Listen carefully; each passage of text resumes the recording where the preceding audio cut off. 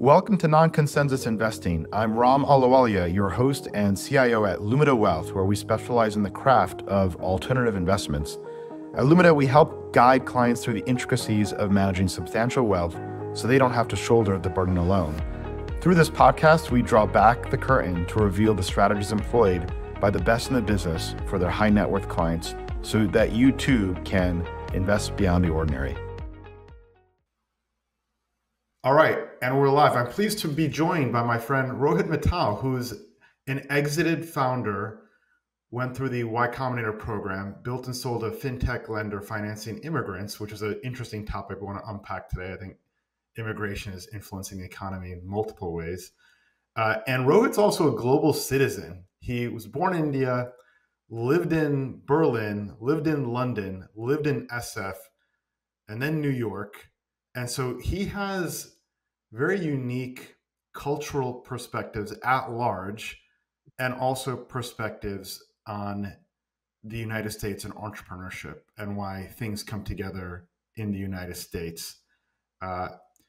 Prior to founding his startup, he has extensive experience in credit risk analytics and data science as well. And he's got a master's in operations research at my alma mater, Columbia. So welcome, Rohit. Good to see you. How are you? I'm doing well. Thanks for having me. Yeah, I lived in Germany in Dusseldorf. I wish I lived in Berlin. And Oh, is it Dusseldorf? Okay, thank you for the correction yeah, there. and it wasn't as cosmopolitan as Berlin, but it's one of the world's best cities to live in, like in terms of like quality, safety, all of those things. So it was pretty good. Okay. Well, we're going to talk about a few topics today. One is the truth about venture hmm investing, because you've looked behind the veil and you've met the Wizards of hmm Oz. And you can kind of undress that for the audience. And I believe the observations you have to share, some I share and others, including VC share. We'll talk about trends as well, seeder funds. We'll also share some perspective on the 2021 mania hmm and where we are then, where we are now, and some of the nonsense that happened. But let's start off with venture investing. So what's the truth about venture investing? I think a lot of people like me, especially folks who have been outside the Bay, we only see what's put in front of us, and somehow I believe that many ideas are venture scale businesses or venture businesses, and they can raise venture capital and generate big exits. I've found that there are very few ideas that actually fall into that bucket, and I've kind of my pendulum has swung on the other side, in the sense that very few ideas actually fit the box of a business that can actually become venture scale within 3 to 5 years or 5 to 7 years of being funded by these VCs. For most of these businesses, you cannot compress. Uh, And do you mean that from an ex ante or an ex post perspective? Meaning ex ante, what you're saying is that these are businesses that going into it, we know that the TAM or the ability to scale isn't there. Or do you mean that after the fact, which of course, most startups fail. We know they can't capture that opportunity. I think ex ante, especially in the last few years, people just wanted to believe that many of these businesses can scale. And starting 2023 and 2024, they are seeing that expose that many of these businesses couldn't. It wasn't, we just changed the definition of what can become a venture scale business. And now that definition is kind of going back to what it was previously, like pure software or majority software, very high gross margins, and then where you can spend money to actually scale the company. Uh, So that sounds like a self deception then, right? So there was a belief that these were scalable, venture backable businesses, then they weren't. And and one of the factors was yeah, valuation, right? In 2021, what were the valuations we saw out there? And you're also an angel investor too. yeah, So you've seen this in a couple different ways. yeah. So our business was thankfully never valued that highly, because we were a lending business, and most of our revenue was from interest revenue, and VCs at that time had decided that lending businesses are not 500x ARR businesses. So we never got the highest of the valuations. But a lot of other businesses in unproven categories got got very high valuations. Now, when as I'm angel investing in some of these companies, I'm kind of seeing I invest because of the founders, because I'm just that early stage, and because I know the people. I don't even know what the business is eventually going to do or how eventually they're going to make money. It's just very broad at the time I'm making that investment. And then some of these companies I see, like I invested in, like, let's say day zero, I invested in the company, and day 15, they are valued at 50 million. And they have, So wait, so day zero, you invested at what I valuation? invested at around maybe 10 million, something like that. Just And that was like a pre-seed or seed, first money in? first, second check-in, third check-in, like right out of YC or during YC or something like that. So mainly, like my network is Y Combinator, because we went through YC in winter 16, and I'm helping some of the YC founders, I decide to just invest in some of these companies. And they're like, yeah, no, we are starting a friends and family round, and if you would like to invest, we'll, whatever amount you want to invest, we are happy to take it. And valuation for friends and family is 10 million or 15 million. So Got yeah, so I invested in that, and then 1 week or 2 weeks later, they I think 5x in their seed round. And I And don't why know is what that? changed. What, like a VC showed up and say, "Look, I'm going to give you 50 million valuation." Yeah. A few weeks Yeah. later, and then what happened after that? They just raised a lot of money, and they're continuing to build a business. But Okay, I think the business has somewhat caught up to these valuations, but I still think like there's still a lot left to be desired, given where the businesses are and where the valuations are. They're still like 20, 30, 40x ARR well, valuations. I don't know that I've heard many entrepreneurs say, and I'm glad we didn't get an excessive valuation, like you Yeah, said, yeah, because the VCs had wisened up around the valuations of fintech lending. Most entrepreneurs are saying, hey, let me max out on the yeah. valuation because they're accomplishment oriented and they measure that as a mark of Hmm. success as opposed to growing Right, profits because they read the headlines around them. And if they're not keeping up with the Joneses, their peer group right. in SF, then they feel like their idea lacks validation. I think it is.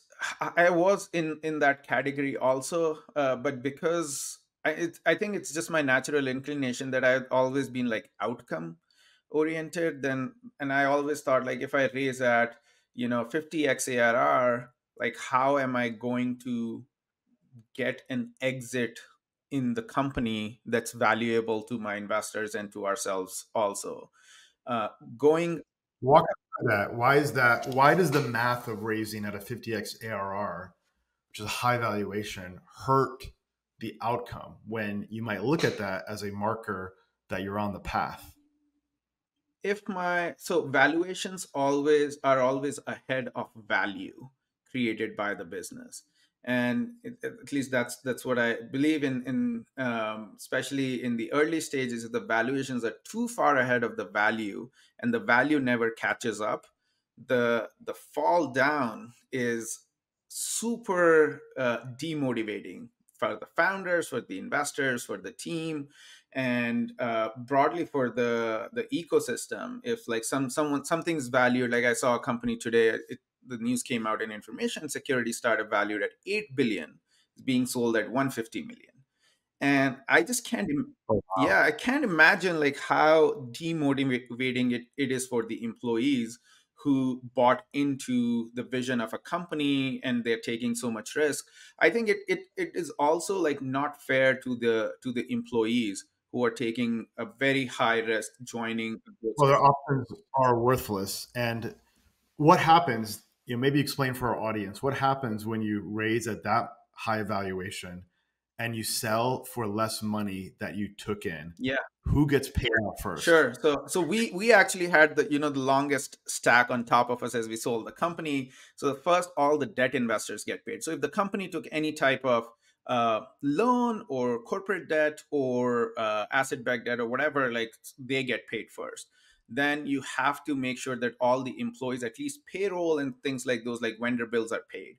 Then preferred investors get paid. So whenever someone raises money, all the investors get preferred stock, all the founders and the employees have common stock and options. And they're last in They're line. last in line. So employees are even after the founders in many cases. So if between debt and bills and preferred investors, if all the money goes there, you don't make Right. anything. The employees don't have restricted stock; Mhm. they have Mhm. options, which have a strike price. And another way to simplify is like last money in gets paid out first because of VCs call it lick pref, Mhm. or it's liquidation Mhm. preference. So it's a structure in you called it the stack, the capital Right. stack that protects new money. And it's a funny dynamic because that structure also makes it easier to accept new Right. money because new money can say, hey, look, if we're paying too much for this, look, we've got preference. We're first money Yeah. out. We'll get put back to par. We'll get our funds Right. back. And that story keeps going for the next investor and the next investor. So that startup you mentioned, $8 billion valuation, sold for $150 million. I don't know how much money they took in. That last investor may have done okay. Probably not, because they probably raised multiples of $150 million. Right.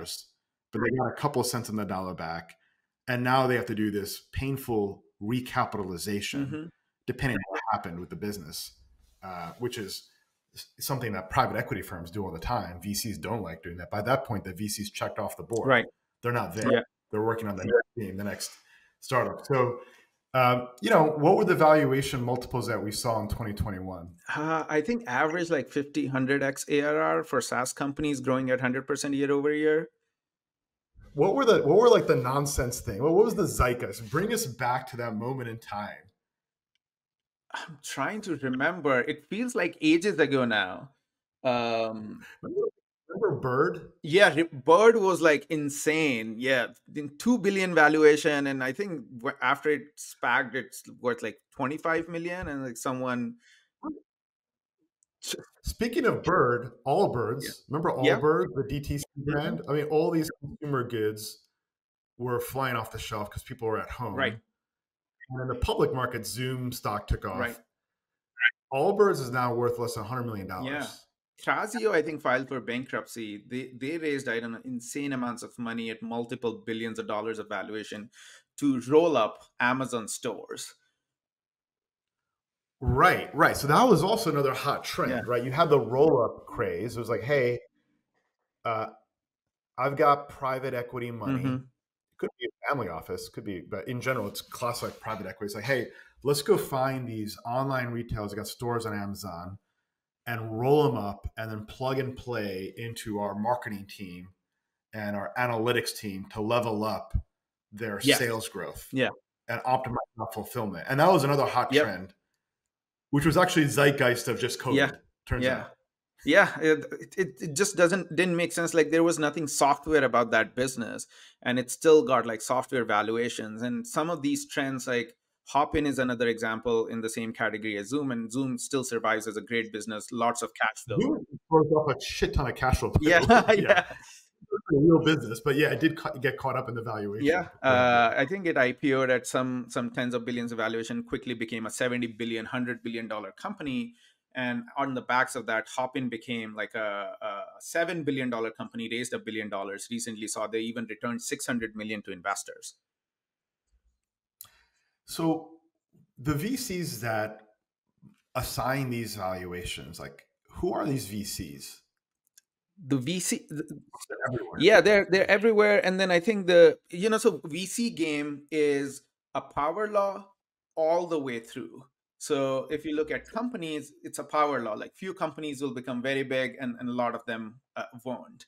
And then you come to the VC firms. There are like few VC firms that I call are the kingmakers. So if they invest in your round, you can like do whatever the hell you want. Like if A16Z, Founders Fund, Sequoia, like many of these tier one Benchmark, benchmark, they're like 15. I'm maybe. sorry. Yeah. Yeah, Kleiner. I don't know. Yeah. Kleiner now has become like all these are like tier one Yeah. VCs, and if any of them are investing in your round or leading your round, the founders basically the rest of the industry will write a blank check to them. And I have like heard secondhand stories of like if Sequoia is leading a round, like everyone's like, we'll just write whatever, we'll put whatever money you want. Everyone wants to be the first second money in, So they, after Sequoia invest, they want to be the first money, or after tier one And VC invest, they want to be the first money. they'll write the check after Sequoia, but in a separate round at a higher They price. could, like I've seen, like some of these investors will write uh, an uncapped note. So they'll just at Okay. uncapped valuations, when the next round is raised, that's when it's going to convert. And they're taking all the risks today of giving the money of company executing, but they are just hoping. I'm assuming they're hoping that the next round they'll just justify the valuation. They were literally giving like a 0% interest-free Yep. loan unless I had a participating coupon preferred that I'd Yeah, obviously but structure that's around it. that's not the common thing here in the Bay Area. It's all safes, it's all uncapped notes, it's all there is the only conversion that happens is when there is a price round, and if it doesn't happen, if the company shuts down, whatever, there is no first right to So that safe. what about founders taking chips off the table during this dynamic? I mean, that's the thing that justify. That's one of the reasons founders also want very high valuations, because if it's a very high valuation, then I can raise more money, even though my company may not need that kind of money. So if I'm raising, let's say, 25 million at a 250 million valuation, my company only needs 20 million. I'll take founders, and in some cases, the teams will take some chips off the table. And um, there was this whole mania where founders were taking chips off the table at seed round, like in their first round. And many obviously did at Series A and Series Bs, depending on how long they've been working at the company. In some cases, founders would raise round in quick successions, primarily for that reason, because they can take some chips off the table and the company is going to kind of figure things out later. So you had this great line earlier. You said sometimes value gets ahead of valuation. Valuation We gets should ahead of write. value. Yes. Right. Thank you. Valuation gets ahead of value. And literally at the seed round, you're getting a 10 million plus Mm-hmm. valuation. Things got crazier then, to your earlier point, and there's maybe nothing there. Mm-hmm. Maybe a couple slides and a couple Right. founders. Like that, and but you're getting this value and they're taking money off the table. Yes. Yeah. Yes. And So go ahead. yeah, and that's it. It wasn't as common, but it was happening in 2021. Sign of the Yes. times. That was some of the bananas that we Mm-hmm. saw. Nice. And look, there are zombie Mm-hmm. companies, I call them now, that raised a boatload of Mm-hmm. money, including, by the Mm-hmm. way. They raised a boatload of money at an absurd valuation, and they have a ton of Mm-hmm. cash. And some of them are actually prudently managed, like cut Mm-hmm. costs. They will never go away. They will never get a public markets exit. Mm-hmm. They will never get acquired. And they're just out there doing their thing. Who knows how they're marked Right. by the VCs, meaning in their investor presentation to their LPs? Who knows what they're saying the return on that investment is going to be? And there's never going to be a mark because they're never going to raise money. Mm-hmm. So they can put a finger in the air and say, well, we think it's what the last price was, and markets are coming Yep. back. I call these companies, like, also like the founders are on VC welfare in a way. It's just, Tell me more about this VC it's welfare. just like I talked to a few founders that raised like 20, 30, 40 million dollars in 2021, 2022, and they were burning, let's say, $1 million a month or something like that, and the revenue wasn't growing as fast, and they were not able to like generate enough um, value for their customers. So what they decided is, like, they are not going to be able to raise the next round, so they cut their team to the bone. So it's like maybe they were 50 people, now they're like 10 people, barely like the team that's required to keep the product going. Skeleton crew. Yeah, skeleton crew for their existing customers, and whatever organic growth comes, uh, they'll take that, and then they're building like a little bit of product along the way.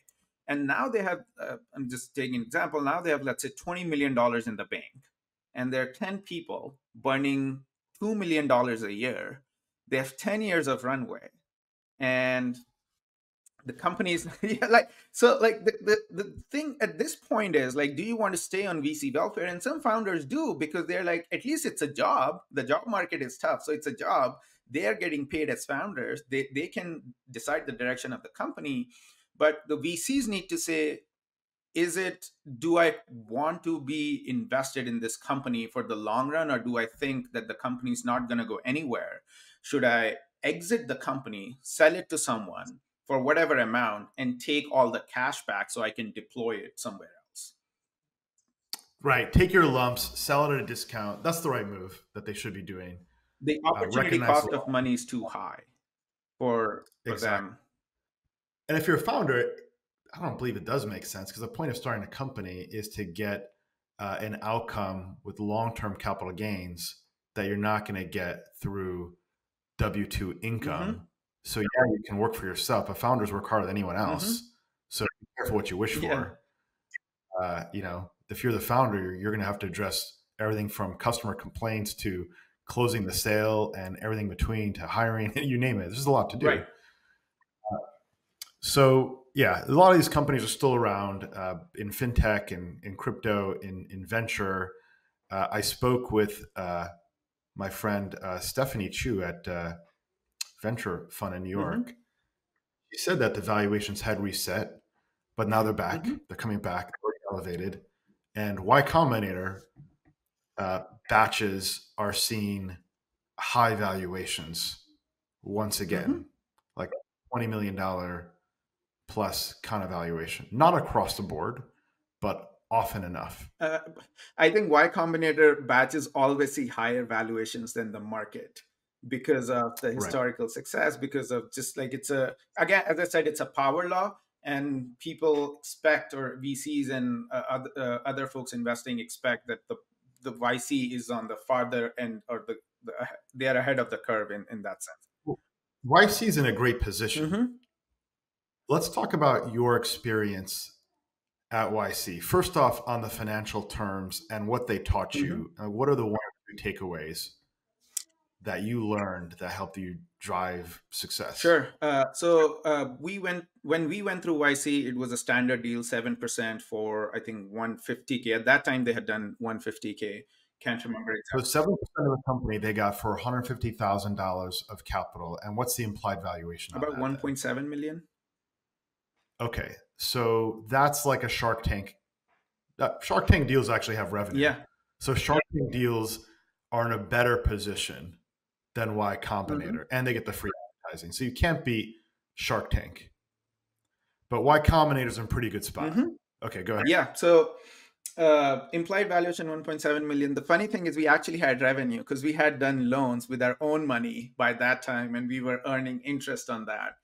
Um, so we went through YC, and because we were immigrants on visas, it was incredibly difficult for us to actually run the company or build the company without YC's help, support, that validation, so to speak. So nonetheless, I still to this day believe our company would not exist without YC. They were super valuable for us. And the learnings that I got, I think I was on a, being in the top tier set of founders and mentors taught us a lot. That if I were to pick like one or two things, it's just the sense of urgency and the speed of iteration. Do these Have a sense of urgency, iterate as fast as you can by spending as less money as you can, and that's the environment you are in, so you don't even realize how fast you are executing on an absolute basis, because on a relative basis you see like other companies executing faster than you, or your friends in the batch executing as fast as you, and that kind of is I like like a it. totally different environment.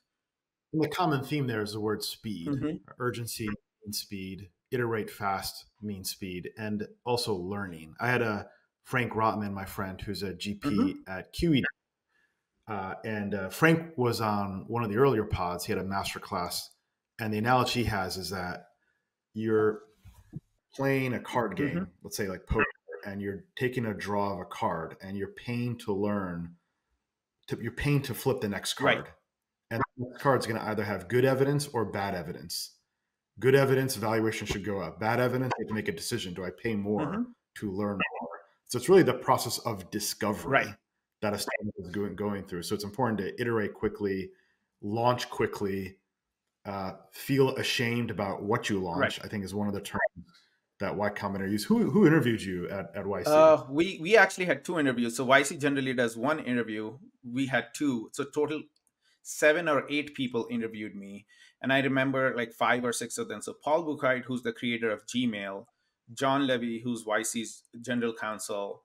There were two more people with them in the first group who interviewed us, and it's like a rapid fire thing. So they ask one question after the other, even if I have not finished answering or if they feel like they got the answer.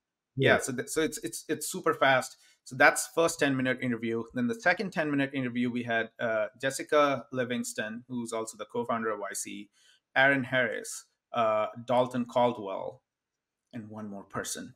So you had two separate 10-minute Mm-hmm, interviews, and they were group mm-hmm, interviews.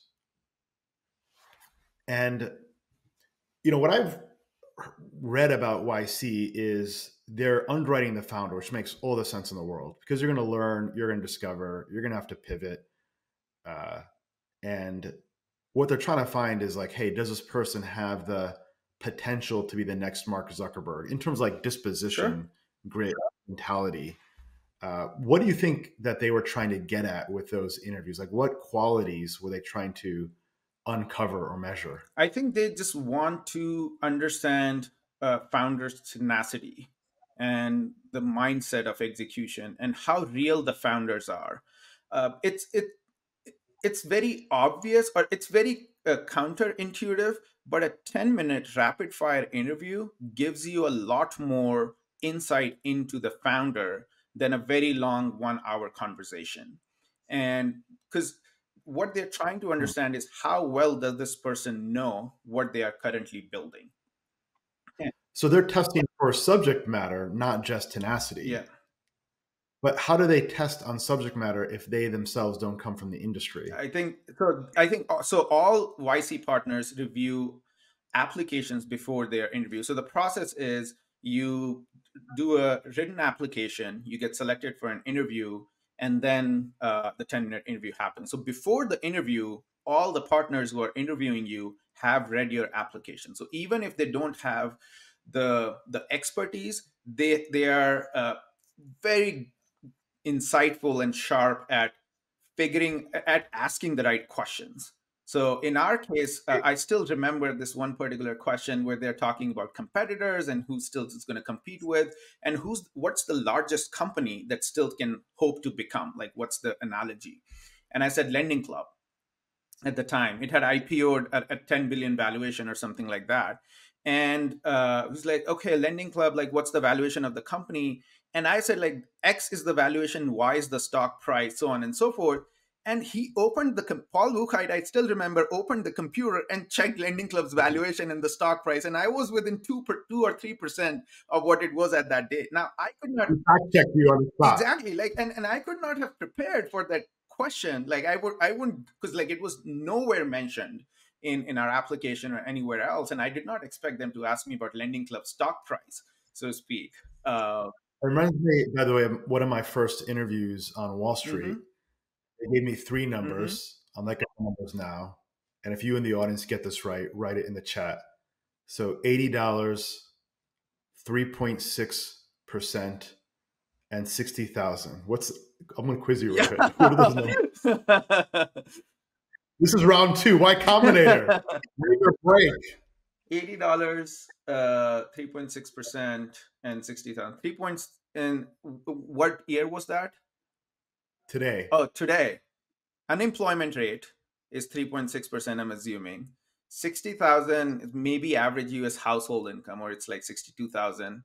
$80 is price of oil. Nailed it. Oh, Bingo. wow. Okay. So the other ones were Bitcoin and the 10-year rate. Okay. But that's okay. The only hint there would be Wall Street, really, Yeah. like Wall Street Journal.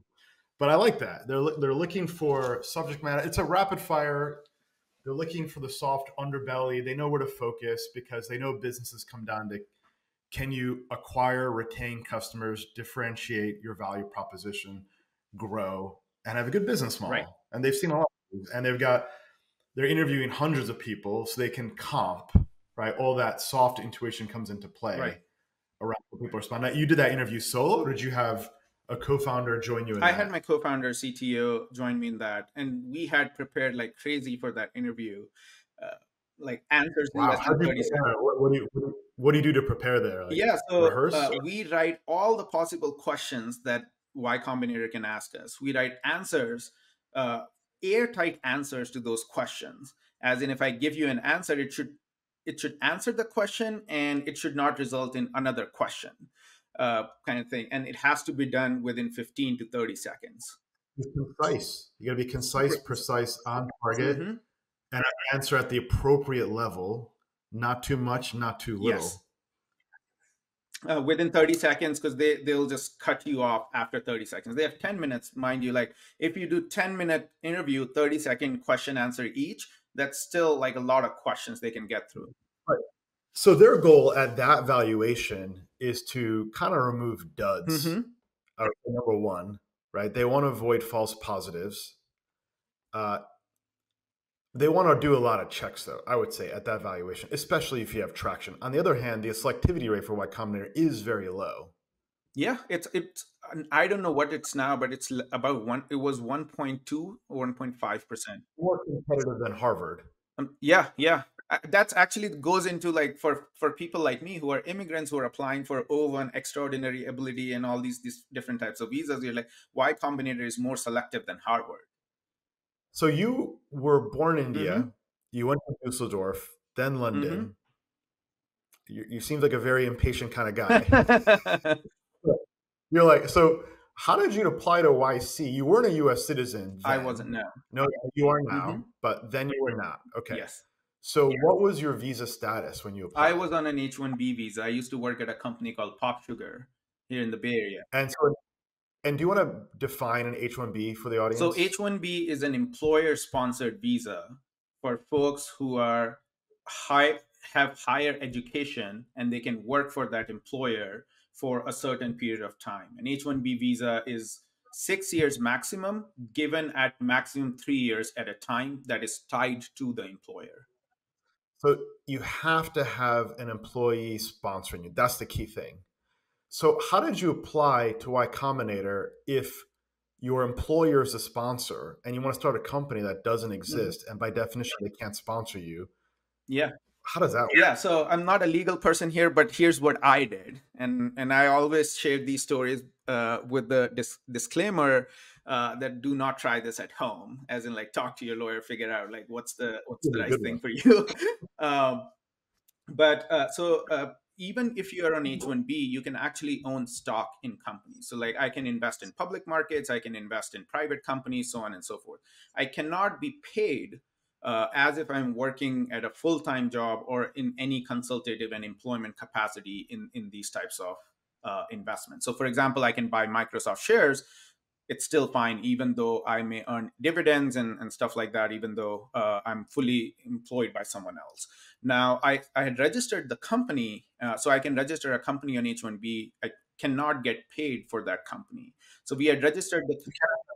By the company that you registered? I'm sorry, say that again? You cannot get paid by the company that you Yeah, you formed? cannot. That company has to really And so sponsor you.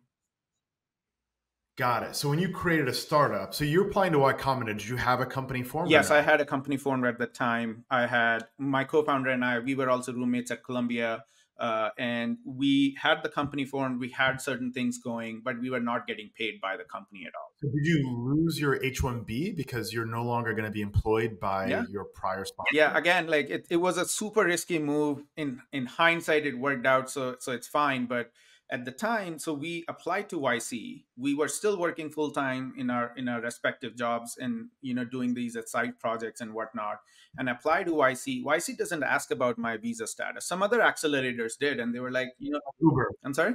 Uber doesn't ask either, I'm pretty I'm sure. Sorry, Say go that ahead. again. Like Yeah, yeah, Uber, yeah. right? I'm pretty sure they're not asking either. So they didn't ask, and they said we'd be happy to take you. That's like a story by itself. But we got the acceptance, and now we have to figure out how are we going to stay in the country. So we got the acceptance in November. You got funds in the bank.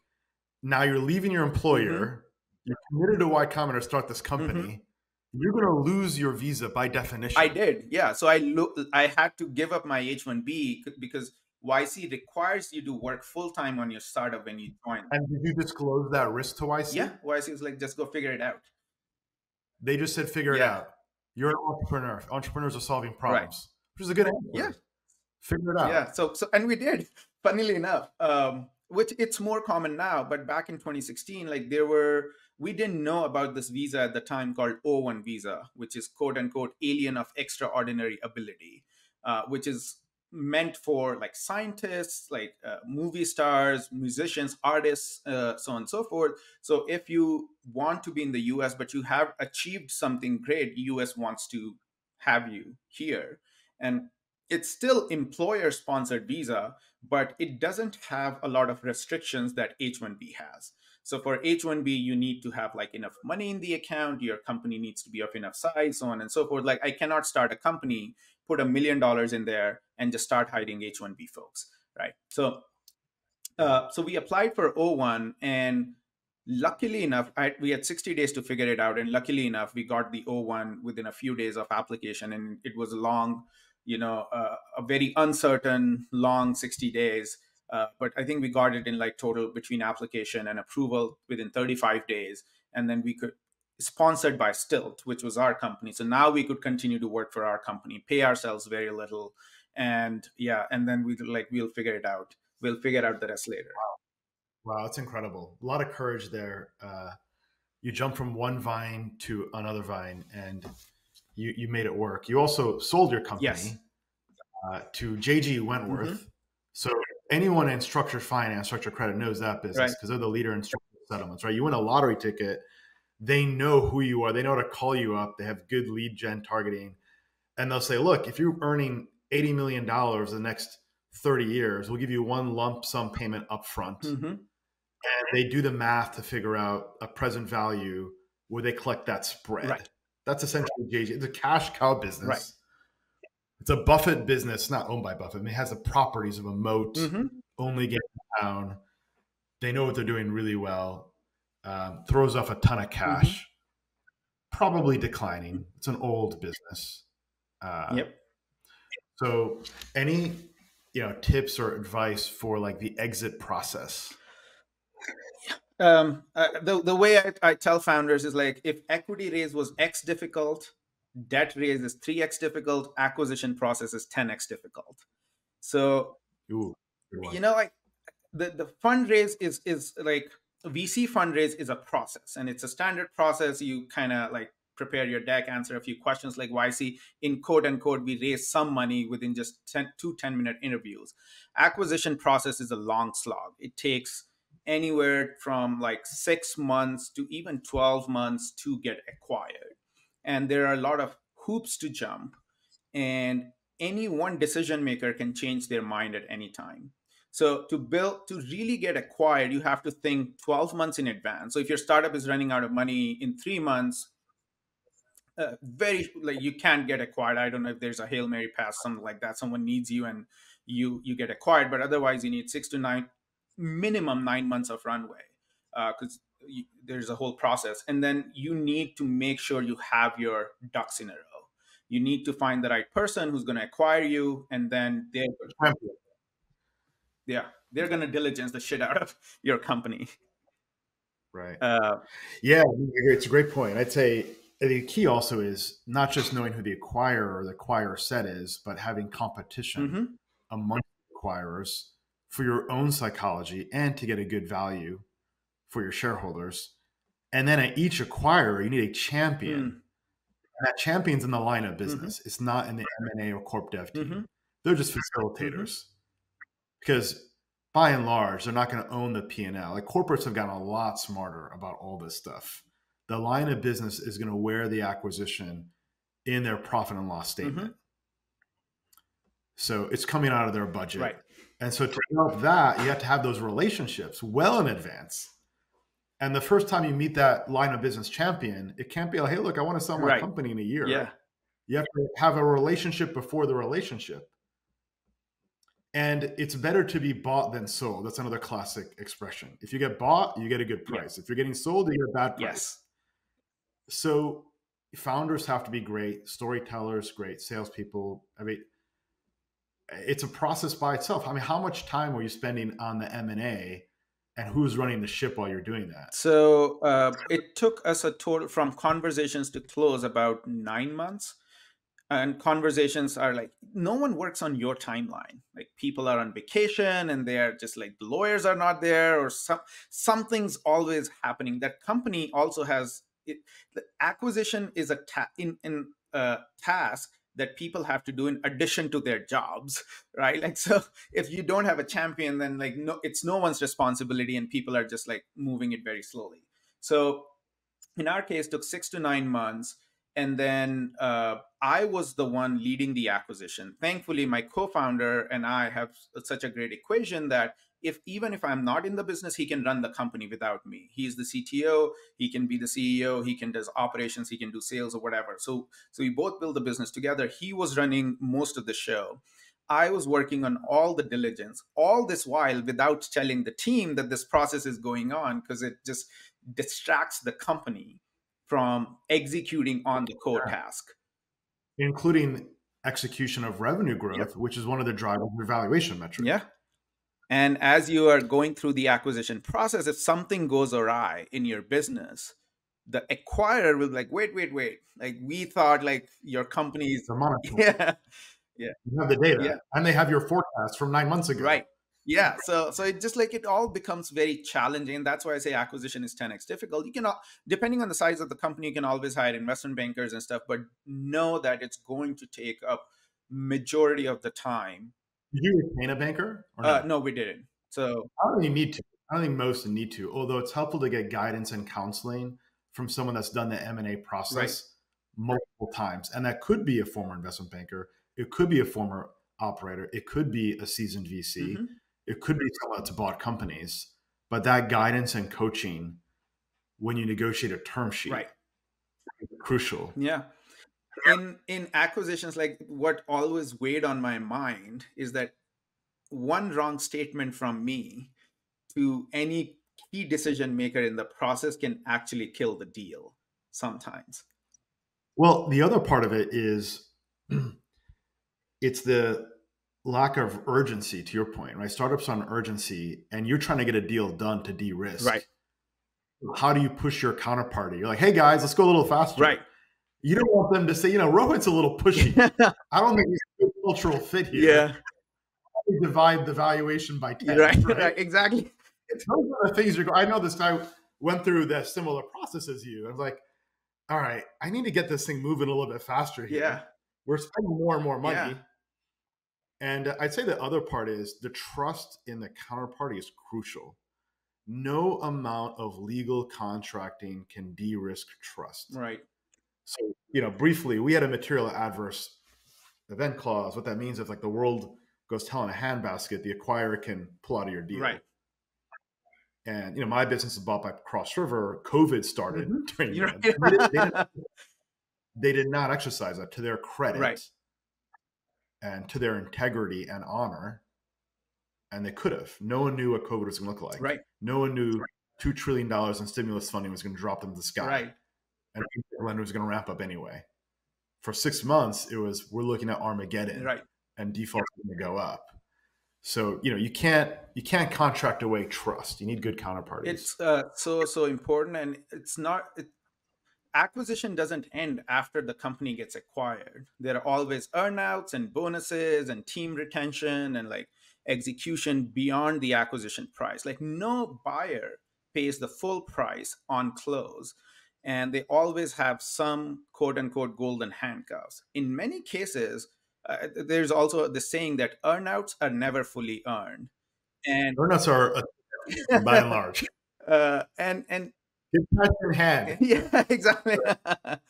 And many times buyers, like, can also act out of bad faith. It's like the management changes, or management changed their mind about the company. Oh yeah, absolutely. It's super, like, I think from the outside it seems all rosy, and someone sold the company and that's the end of it. The same way, like building a company is not all rosy. You're not 100x valuation all the way through. After the acquisition process and post acquisition, it's not all rosy. There's a tough road ahead until everything is like finally closed. Totally fair. The person in the seat matters. It's not this abstract corporate entity with its own purpose. Like the difference between Steve Ballmer and Satya Nadella is major. Like the reason why Inflection was internalized because Satya is sponsoring that at that level of deal size and deal Right. dollar volume. Yeah. He's got to be behind that. He's got to own that. So yeah, no, I agree. It comes down to people ultimately to get a transaction done, and multiple people, Right. stakeholders. Fascinating. So let's talk about the cultural differences that you've seen. Mm-hmm. When we had dinner in the cosmopolitan melting pot called Brooklyn, Mm-hmm. not long ago, you said SF has monoculture. Mm-hmm. I love ragging on West Coast VCs. Some of these are my friends.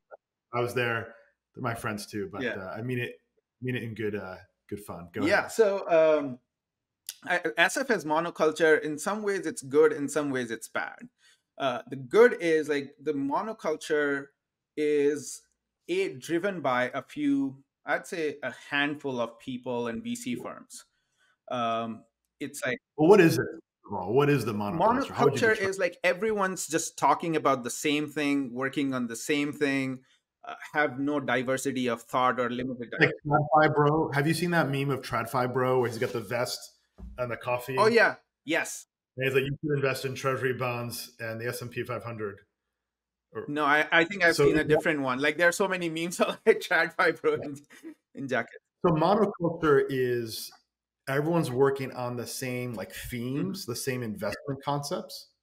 Yes. So monoculture is people working on the same trend, sometimes called a fad, and Okay. it's driven by a few people or a few like as Like a 3D printing, climate change was one, birds was another, right. DTC was another one. Now it's AI, Now it's AI. Web3. These are all trends. These are all trends, and those also trends go. yes, and some of them obviously end up adding a lot of value. Like mobile as a trend added a lot of value to the world. And once it was like, oh, iPhone is out and mobile apps are the thing, like you'll see 90 out of 100 people in the Bay Area are just working on mobile apps. And that kind of, as they do that, they kind of just focus on making money in that thing or building products in that particular thing. And what I see is like it's very limited diversity of thinking from folks who are working on completely different angle. So in Bay Area you would not see founders working, I'm just making it up, like something in fashion or retail or something like that. If you I go to I'm not in San Francisco right now, but I'm not living there right now, but as I go there I talk to founders. It's all like you cannot talk to anyone without talking about AI. That's the only thing that's on everyone's mind. Right. Now, not all VCs are like that. Like sort of Peter Thiel's is anti-consensus, I would say. But I think in general, you're right.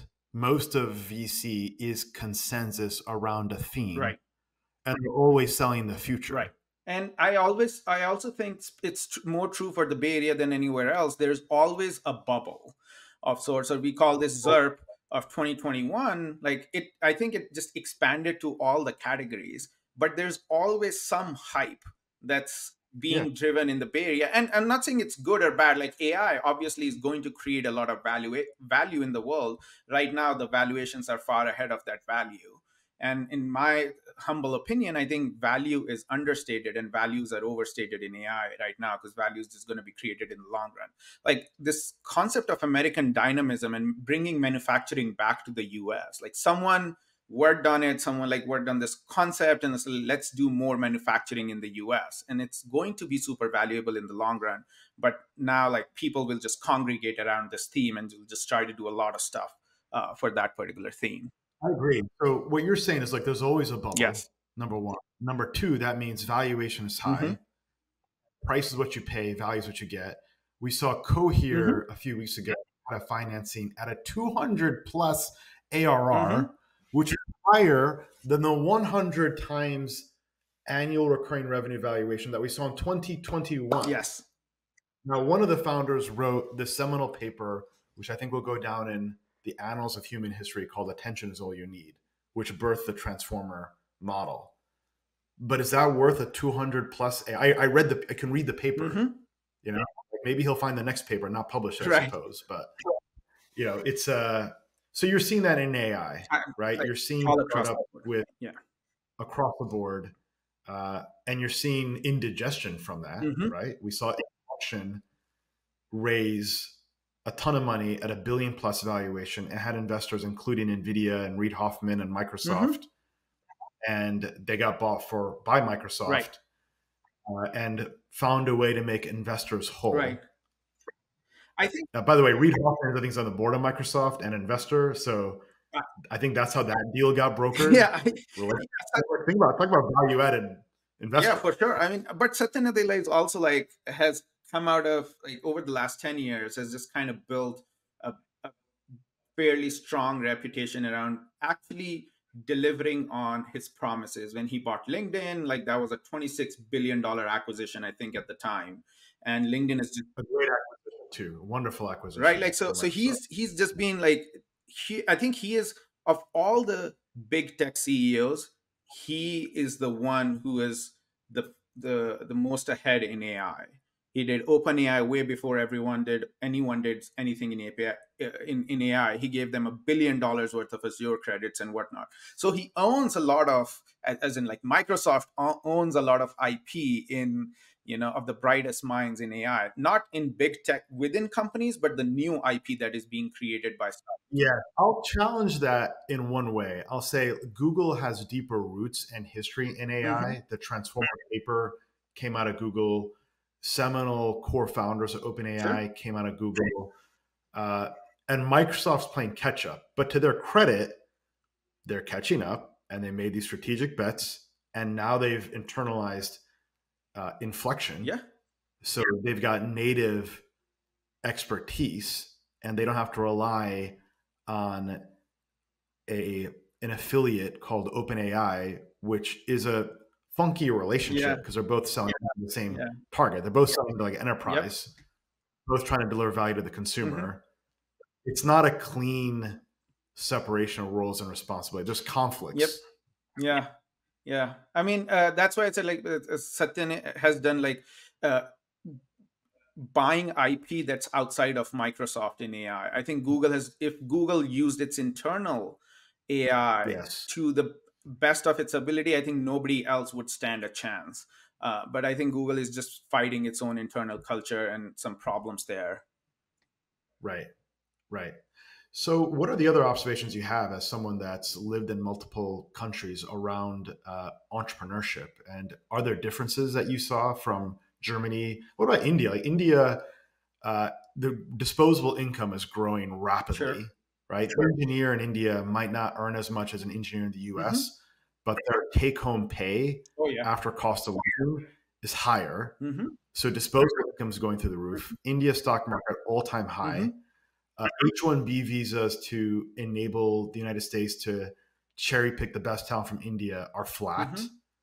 Maybe that's why India stock market's going up, by the way, because the entrepreneurs like, we're going to go build. Let's go build. So what's up with the India entrepreneurship ecosystem? What's working and not working? Okay, so I've not been India, or like I've not been to India in a while, and like I just only talk to friends who are there and try to understand their observations. Plus, I grew up for most of my life in India, so I'll just combine all of these three. So the funny thing is, I actually tried to start a company in 2007, even though when I didn't know what was like starting a company meant. I just wanted to start a business. And I was teaching kids in the US and getting paid by the No Child Left Behind policy. So US in 2007, I think George W. Bush had No Child Left Behind policy because schools, not enough students were graduating school. So they're like, government is going to pay for their tutoring. So I was like teachers in India, but teach math to US students. And I got one customer and made some money. So I went through a process of like just registering for a business, like, paying taxes and things like those. Oh my God, it was brutal. Again, it's 2007, so things may. What made it brutal to starting a business in India? I had to go to this like dinky little government office to submit my application, and when I submitted it, they did not take it. Then they were like, we have to like um, buy food for our children. The government officials telling me like in certain terms they have to buy food for their children and stuff, which essentially meant that I have to like give them some money. And I was like, He wanted a kickback. He wanted a he bribe wanted a bride. Yeah, to approve your application for company formation. that is correct. Yes. Like the equivalent of registering on Delaware, which you can do online in 8 Right. minutes through Yes. LegalZoom or some Right. service. So you have corruption. And was that a one-off instance or was that It was pervasive? like throughout my experience, and I can also like relate it back to like, so my father ran a sort of convenience store in India, and I worked with him on that too. Like I would see like a lot of time it's just like, it's like, how much money is it going to cost me to deal with the government? And there's always people who we paid to uh, to pay the government because we couldn't directly pay them. Like it's a very complicated. It's a cost of doing Yeah. business. Corruption, bribery, it's a cost of doing business. And that takes away from like the focus In on the India. business itself.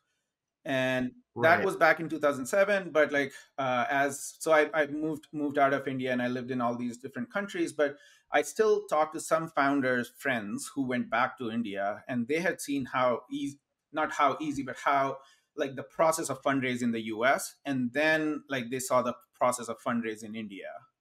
It was very. Which is what? What's the difference? It's just like they make you run around a lot. They'll ask you for like a ton of information. They won't respond to your calls. Um, They're not professional they would investors. not treat you well. Is the sense I got from these folks. Now I'm not saying Interesting. all investors are like that, but that's the sense I got. Well, they value their money more than the opportunity. Whereas if you're an American professional venture investor, reputation Right. matters. And you might be looking at the fund returner Right. and you don't know that. Yep. So you've got to be responsive. Although, American VCs can be assholes Sure. too. There's a great book called Founders at Work. Mm-hmm. I recommend people reading. There's a great chapter about Hotmail in that book, which is a great exit. Yeah. I won't name the VC, but the stories about that entrepreneur how to deal with the VCs are super chill. Great book, by the way. It's like 10 to 14 page little case studies written by the founders, their voices. So got it. So India's got a bunch of low level corruption. Yeah. And that makes it difficult for, from what it seems like, makes it very difficult to run the business. Co-founder, even though I haven't had like detailed conversations with my with this person about like building a company in India, but he was co-founder of Dunzo also. And so this guy, I think because he had good investors, he had an easier route, but founders who did not have that, they had a much harder route raising money. They actually raised money from US VCs and not Indian VCs, because US VCs still invested in their companies faster than Indian VCs did.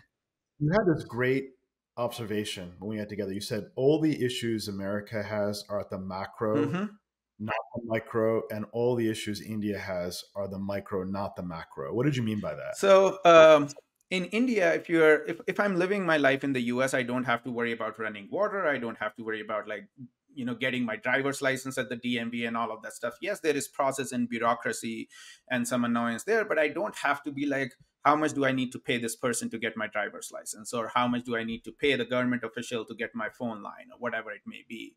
And a lot of those things actually end up taking a lot of mental space for day-to-day living in India. When I moved to the US, I just saw that the other side of it is like, I can just have all these things on autopilot and only focus on the things that I want to focus on.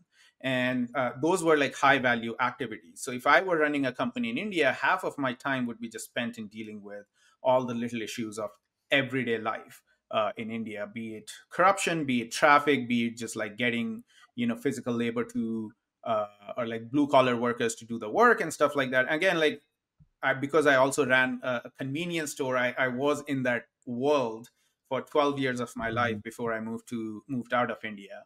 So I saw all these things fairly closely, and I don't know how much it has changed more recently because I haven't been back in the past 5 6 years. But Yeah, that kind of is like very tricky in India, and I also think the Indian consumer does not value convenience. It's very difficult to get Indian folks that's a good. to pay for. Say some more about that. That's a great point. Go Yeah. ahead.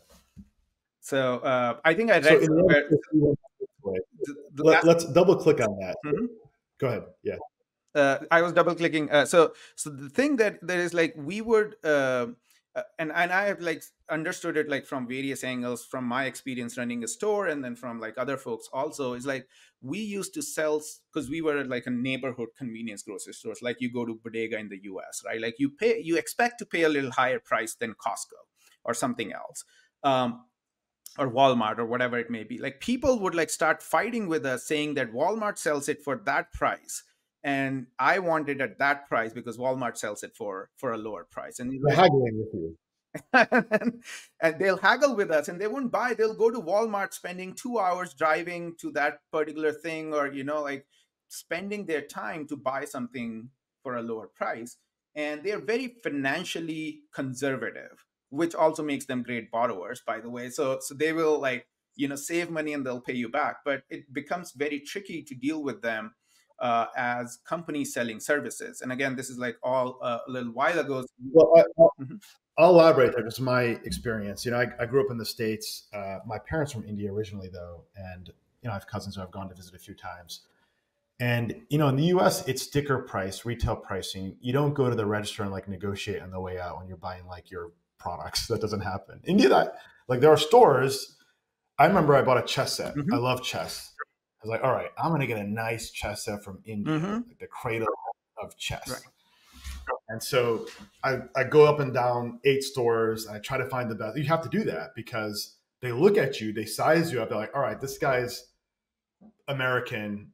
He's probably got money. Give him like 5x the price. By the way, I'd have to have my aunt go in and like do the negotiation Right.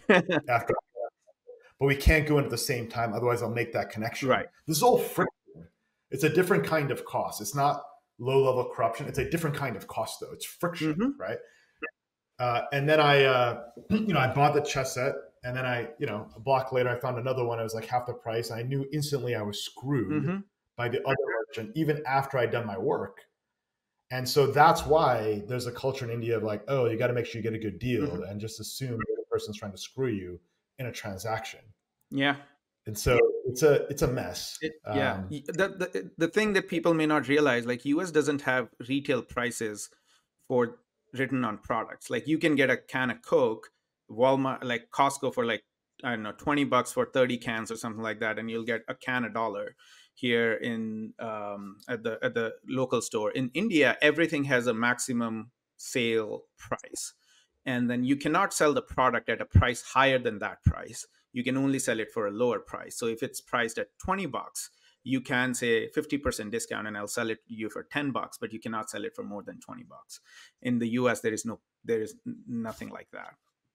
Right. What about status culture? I would say that's a key difference between India and the United In States. India, so there are many, like there are retail, there are like fast food chains, like, or fast, something like Starbucks, like a coffee chain. It's like a run of the mill state. You buy your coffee at Starbucks. It's expensive, but it's still, your regular coffee chain. It's not artisanal. It's not expensive. Like all these things are pretty expensive in India. So if you're going to Starbucks, you're actually paying $3 for a coffee, which is a lot, or $5 for. Oh, that's a lot. $3 for coffee in India is a Yeah. lot. So I'm going to pull up the GDP per capita here. Go ahead. I think it's like 20 grand. So, yeah, $3 on a 20 grand Yeah. is. So say some more about status and branding and Starbucks. What does that mean? Yeah. So that means people are willing to spend money on what aspirational things. So if Starbucks is aspirational, or even McDonald's is somewhat aspirational, they'll spend money and make it an outing. The same way we may go to, I don't know, Six Flags or something like that. Um, People will spend money on that, but what they consider like a pretty not high status thing, they will not want to spend money on that thing. And I did the same. I went to Subway in 2008 because it launched in India in Subway, and I could not. It was so expensive. It was like $2 at the time for like a foot long. And my friend and I were like, okay, we'll take a 6-inch Subway and we'll divide it in half. So we contributed money because we just wanted to taste like what Subway is like. Right. So, by the way, I got a Dunkin' Donuts here. It's $1.70 Yeah. espresso. I'm outperforming the India consumer Right. paying $3 at Starbucks. Yeah. Value is something that's just inside you, I guess. But say some more about that. So in India, they want aspirational experiences and they're willing to pay up for that. Yes. Because there's also aspirational products and brands like Louis Vuitton and the purse and Hermes. Yeah. Help us just unpack those two. So there's aspiration for the middle class, then aspiration for the rich. Right. So even a software engineer who has now a lot of purchasing power, they may aspire to a Hermes or a Louis Vuitton or something like that, and they would like that would be aspirational for them because now Starbucks is within reach because they are making 100,000 plus a year in income, and they can go buy a Starbucks. They see their U.S. counterparts doing that, and they just end up doing the same thing. And for the normal Indian middle class, which is like just non-software engineers working in India, making let's say $10,000 a year, $15,000 a year, something like that, they would find Starbucks aspirational. And like I think like younger generation would like take money from parents to go hang out with their friends at Starbucks, and then a family may go to a Starbucks or a McDonald's to like, okay, this is our weekend outing, and that's where they spend money, and they'll try to haggle their way into from on everything else that they consider as their regular non-aspirational. So at Starbucks, they're willing to pay sticker price. Yes. It's an American brand. There's no negotiation there. They'll save money to have that experience with their family and saying, cool, we went to Starbucks. Like I remember when I think it was 10 years ago, I was in India and we went to Pizza Hut. Now, pizza in the US was in decline as a brand. But maybe it was 12 or 15 years ago, but it was in the distant past, let's say. But it was a hot spot. It was a cool spot. It was a place to be. Yeah. So I think I see what you're describing, that phenomena. Incredible. Let's talk about investing in your friends. So you had a roommate at Columbia that launched $1 billion unicorn. Talk about a transition, by the way. Yeah. It just so happened to be a coincidence that we were 5 roommates. 4 of us ended up starting companies, and one of them actually worked at an early stage company that eventually sold for $500 million to Cisco. So me and my co-founder Priyank, we were roommates at Columbia, so we started Stilt.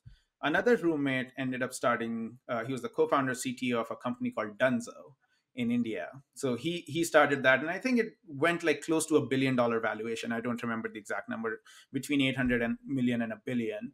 And he ended up starting that, and he was like, talk about like vision. So he was a top 5% performer at Google. He used to make a shit ton of money here. He left that job. He went back to India and started doing startups. So he did a couple of small startups and then, or small products that didn't become startups, and then eventually started Dunzo as like real first VC backed company and did fairly well there.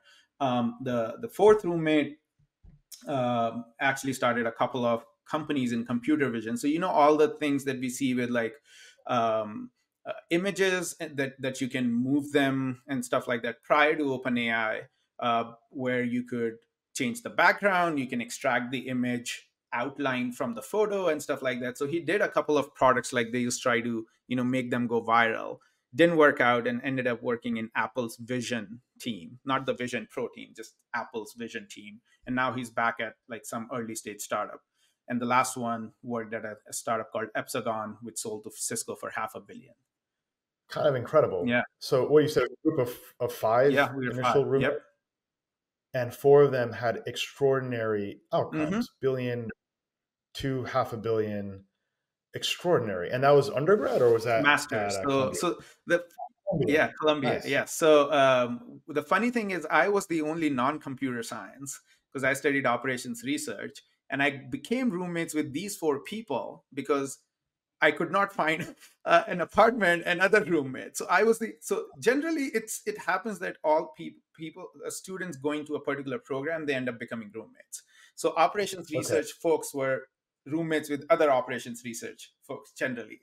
And then Right. I was the odd one out because of various reasons, and I can go into that if you want. But I could not find an apartment. I had these four roommates. You didn't know them from a hole in the wall. You just needed to get a place to sleep. And it turns out you stumbled onto like Gen 2 Y Combinator, Yeah, which apparently is going to Columbia and yeah. the computer program.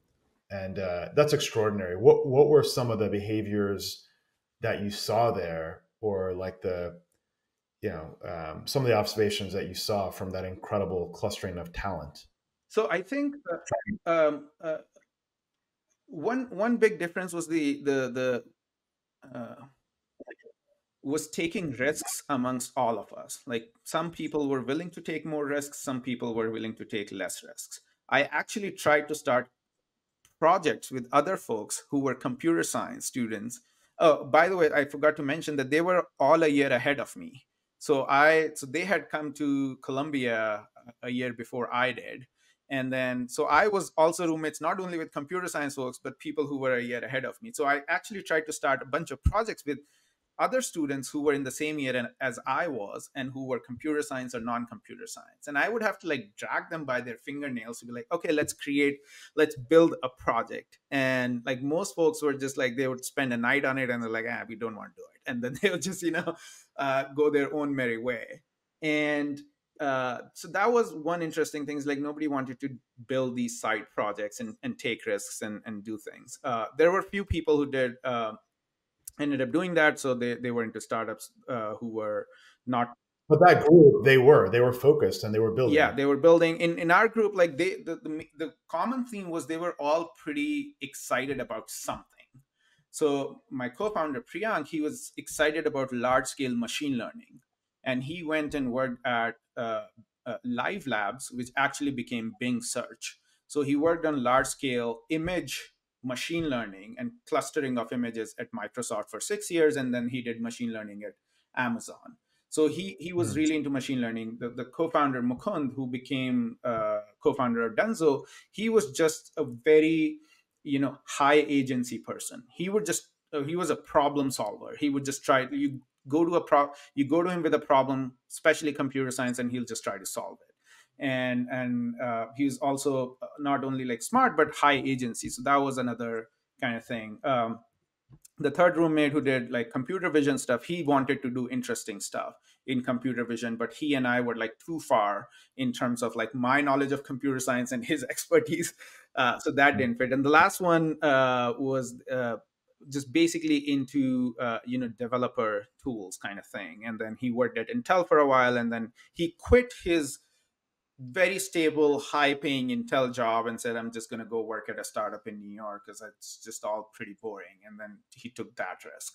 So, risk taking in They have being, passion, I'm sorry? passion, Mhm. curiosity, risk taking, but they're also in a climate, namely each Right. other, that probably encourage that. There's expression, you are the five people you surround yourself with, which is, I think, totally true. Your 100%. mind, your habits, your attitude, your approach to problem solving, your resiliency, your network. Incredible, incredible. So what would you say, as an angel investor, Hmm. how do you think about investing as it relates to, investing in your So, friends? the only thing that I've done is just invest in people I know. Because at the end of the day, as I said, like one thing is very clear in my mind that it's all power law all the way through. Right. And what ends up happening is Meaning that a handful of outcomes drive the bulk of the that is correct. returns. Yes. So maybe one company is going to be a fund returner, and the rest, all of them, will be duds or something like that. So 10% of the companies will be 90% of the outcomes. Um, and what I realized was like if I'm trying to be in a company that's the first thing to know is like at the earliest stages you never know which company is going to become big. If you could, like, all YC founders will invest in all the other billion-dollar YC companies, and it's almost impossible to tell with a very high hit rate as in who's going to be successful. So that's one. Mhm. The second is, so you have to, if after someone is validated and becomes successful, or like has proven that their company is going to work out, it become, you just cannot invest money in that company, or you end up investing at such a high valuation that you actually don't get a return. So what my Right. Either not accessible, or the deal you can access, you get adverse selection, or you pay through the nose, which eats into your return. Right. All of those problems end up happening if you're too late, or you try to chase, something that's hot. So the only thing that I figured out was like, it only works if I work with the founders, or I know the founders before they were hot, before their companies became hot. The only thing that I need to figure out is like, who amongst my friends will I invest in if they started a company, even without knowing what they'll start. So So you don't care what they're going to start. no, I'm just like, I'll just give you money. I'm investing in. What do you ask them? I'm sorry. What do you ask them? Uh, You say, "Hey, your friend says, hey, Rohit, I'm going to start a business." Yeah, You say, "What's your wire information?" Like, yeah, what do you? How do you assess the yeah. I opportunity? think there's this one company that told me. So I was working with the founders for a while, and they were like, "Oh, we have decided the idea we are going to work on, and we are doing friends and family round, and uh, would you invest in our company? And if you are, just like, let us know." So I think I was the second check in the company, because I just believed in the founders, and like, I can invest this X amount, would you take it? They're like, yes, we'll take it. And then within 2 hours, I actually just wired the money. I didn't even care about the valuation. I didn't care about uh, the details of the idea of the market. And You don't care about the valuation. So I like the idea of investing in people you know. Mhm. There's a story of, who is it that was raising money from someone they knew for a long time, and they were getting a bunch of questions about the analysis, and they just say, "Hey, look, go I ahead," think it was sort of. Keith who was doing Open Door, Right. Keith Raboy, who was doing Open Door, and he went. Who worked with Peter Thiel, part of the PayPal mafia. Yes, guys Right. like super accomplished, Right. and Incredibly competent. So go ahead. and Yeah. and Tell the he's story. like, who, like, if Keith says invest in me, like, you'd be a fool to not invest in him. And I think he was starting Open Door, and he went to a VC and he's like, I'm going to do a Series A, like, would you like to invest? And the he had known that investor for, I don't know, 10 plus years or something like that. And the investor just started asking a bunch of questions, and Keith's like, no, no, the only two questions you need to ask are how much and at what valuation. Like, that's the reason I'm coming to you. I'm not like going and raising a round in a marketplace. And then I think Glenn Solomon, who's from now Notable Capital, I think he ended up investing in Open Doors Series A or Series B, and that company, I mean, became a very big exit. Right. Open Doors publicly Yeah, traded. I don't own it. I wouldn't want to own it, but great exit. yeah, Great journey you went through. I like that. Look, if you have the underwrite at the seed stage, it's all about the founder, because they are going to have to learn and pivot and iterate. right, So what else you have more insight into that founder than anyone right, else, than the VC who's looking at a PowerPoint. right. So Uh, it's all very, I think, just uh, people driven. And then what my thing is, like, if I can obviously like build, so to be a good investor, I think I need to have like bigger network where I know people who I will just invest in, and not with the intention of, oh, I'm trying to find people who I'll invest in. Just like, if I build relationships with them and I'm confident in their ability, I'll just invest. Like one founder friend, or who became a founder, he's like the best programmer I know, very high agency person. And I told him, this is back in 2015, no, not, yeah, 2014, 2015, when I was starting Stilt. And he's like, dude, how can you take a risk? He was also on a visa and stuff like that. And I told him, like, if you ever start a company, like, eyes closed, I will invest as soon as you register the company, or whenever you want the money. He ended up starting a bootstrap company, unfortunately, so I couldn't invest in his company. But that's the perspective I have, and I'll miss out on a lot of great deals, and that's fine. But investing in the network is actually very good. Is financially better than trying to just. well, the key is you have to have a good network and be in the market, Yes. right? If you live in St. Louis, Missouri, Right.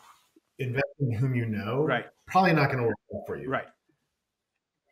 if you're in New York or SF or maybe Austin, Texas or Miami, or you're in the right hub, it's not necessarily geographic, Yep. right? If you are at Carnegie Mellon, which has one of the world's best computer vision Hmm. programs, and someone wants to go start a business there, and you know them, and you can underwrite their resilience, grit, learning, problem solving ability, leadership skills, you should probably go do that because you are in a good network. So to apply that strategy, you have to curate your network. I would say try to do good things, try to be good yourself, and the network will follow. Like nobody likes uh, to be like all the great people don't like to be associated with someone who's not great themselves, but just trying to be a part of a great network like that. I haven't seen ever work out. The first things in my mind, the first thing is try to be good yourselves. You start building a network, try to continue to build a When you network. say try to be good yourself, does that mean pay it forward or have accomplishment or Have both? accomplishment, like be good at something yourselves. Yeah. Yeah, I agree. You're exchanging value with your network, right? Yes. Because you learn from others. It comes to deal flow too. We are very careful about what family offices and investors we trade ideas Right. with. We know where we are net exporters. We know where we are net Right. importers. And the best deals get oversubscribed. There's not enough to go around. Yeah. So you don't want to broadcast them. You have to be very careful about cultivating that network, and you get better flow the deeper your value added and expertise is. In fact, people will come find you. Yeah.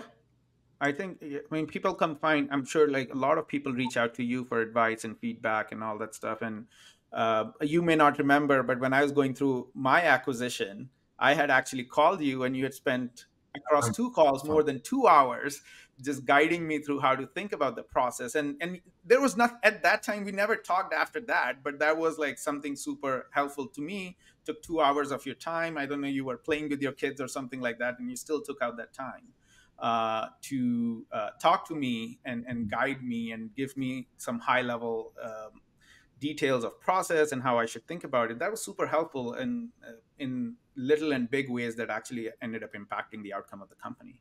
Well, it's incredible. I mean, you've accomplished quite a bit. Yeah. Where do you want to focus now? What's your journey ahead look like? What do you want to do when you grow up? So I'm right now in that exploration phase of what I want to do next. But there are two things that are core uh, that bring me joy. One is like building companies, and second is like helping founders. So it's going to be at the intersection of that. So one thing I'm right now doing is like building side projects with my co-founder, who was also my co-founder at Still. So we are building some side projects, and I always think of companies as side projects first, companies second. So I'm doing that, and the second thing I'm doing is I'm actually acquiring companies that have been on that VC treadmill and have that got that 200x valuation, which is The busted top table company yeah, that making money, no exit in sight, valuation's too high. right, So it's a walking zombie company. yeah. So what do you want to do? You want to buy these companies and fix them? What's the game plan? Buy these companies and turn them around and grow them at the pace they are supposed to grow, not spend a lot of money trying to compress time. And in as I mentioned previously, like in many of these cases, VCs want their money out because there is opportunity cost of money and the founders are not going anywhere, so founders can focus on their next big thing while we take over the company and actually grow it organically or at a slower pace. So compressed time means don't be on the VC treadmill where you've got to ramp up revenue and throw a lot of money at the wall and see what Right. sticks and a lot of fat, in the company. Yep. You're going to take a disciplined approach because you and your co-founder are Hmm. operators. And are you going to have a niche focus area? No, we are pretty open. I think my if I were to like think about like my broad interest is building a company rather than building a company in a certain sector. I obviously know fintech fairly well. I know lending really well within fintech. Uh, so I Right. take that angle, but there are companies that are that require a lot of money to grow. Lending is one of those companies. Fintech actually in many areas. Right. right? Like, and Yeah. through peer IQ anyways, that it just requires insane amounts of money, and there is economies of scale. So there are no small fintech companies. There are either really big fintech companies or there are no fintech companies, at least in many verticals. So it just depends on the type of company, and we are working on a couple of like these companies right now. As we close them, we'll announce them, and we'll try to make investors. Super cool. You're building a seeder fund essentially, Yeah, right? It's a special case of private equity where instead of having a private equity fund that makes investments, you want to own and operate a target company that meets some kind of criteria, and then clean it up, reduce expenses, grow the revenues, tighten the marketing, tighten the operations, and put it on a sustainable footing. Super interesting. Look, operating is hard, and if that's your competitive advantage, and it is, why not apply that to generate value from that? for sure. And very, very cool. How can people stay in touch with you or learn more and follow you? Yeah, I'm on Twitter most of the time now. So my Twitter is twitter.com/Rohit dot. That's DOTMITTAL. It's all spelled. I'm on, and my LinkedIn, I guess, will be shared. I'm on LinkedIn, linkedin.com/in/Rohit.Mittal. So I'm everywhere Rohit.Mittal, and dot is Hopefully there's only one Rohit.Mittal. yes. That seems like a popular. It's the one that I decided is going to be my brand. Gotcha. Terrific. Well, thank you so much, Rohit. This is a lot of fun. Really appreciate it. Yeah, thank you. Thanks for having me, and thanks for all the advice and feedback that you'd given me in the past. My pleasure. Thanks, All right. buddy. Appreciate it. Bye. Thank you for listening in on the episode. Remember, in the world of investing, the road less traveled often leads to the greatest rewards. I'm Ram Ahluwalia, your host and Chief Investment Officer at Lumida Wealth, where we specialize in the craft of alternative investments. Invest wisely, stay ahead of the curve, and stay non-consensus.